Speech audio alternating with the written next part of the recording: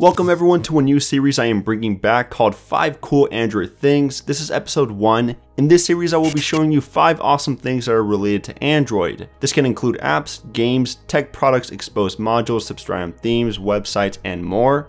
Since I will only show you 5 things per episode, this means that each item is fantastic and worth checking out. So immediately drop a like on this video to let me know that you would like for me to continue this series, and with that being said, let's jump right in. The first item on this list is an app called Unnotification. When I receive a horde of notifications, I tend to swipe them away, but sometimes I accidentally swipe away some important ones and end up regretting it as I didn't get a chance to read or know what app it came from. Finally, with Unnotification, I can retrieve those recently dismissed notifications. So whenever I swipe away a notification, a new one will pop up asking if I want to bring it back. If I don't do anything, the undo notification will auto dismiss after a few seconds, which I can customize in the settings. I can also choose to ignore certain apps. There's a quick settings tile to bring back my most recently dismissed notification whenever I'd like, and it also has a notification log. The app is completely free, so check it out if you've experienced this issue in the past. The next cool Android thing is a website that I tend to visit when I want a new material wallpaper. It's called xenoblog.eu. Each one is created by a designer called Zeno, and they all look amazing.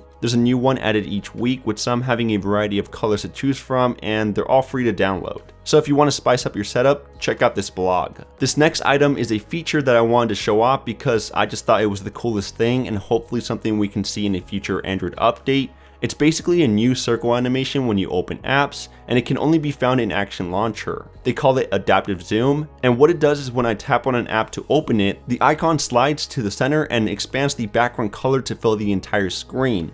It's the same animation when you open a folder in Android Oreo. If you want to try it out, then download Action Launcher. Oreo devices will work out of the box, but Nougat and earlier need the AdaptivePack add-on from the Play Store. This next item is an Xposed module, so this will require root and the Xposed installer app. It's called Flat Style Colored Keyboard, and with this I can customize the entire look of my keyboard. I can change the colors, the style of the keys and spacebar, font, and background. My favorite feature is called Keyboard Auto Tinting, which will theme the keyboard based on the color of the status bar or action bar. For example, in Hangouts, the keyboard will be green. In Android Messages, it will be colored according to the color of the conversation, and so forth. This feature does cost $1, but I believe it's well worth the money, especially since it supports the Google Keyboard, AOSP, and Swipe. The last cool Android thing is a Substratum theme, so you will need the Substratum theme engine app. Keep in mind that there are some requirements to get this working on your phone. I'll drop a link to an XDA forum to see how you can get this awesome theme engine. Anyways, the theme is called NavSwag, and with this you can change the look of your navbar buttons for $1.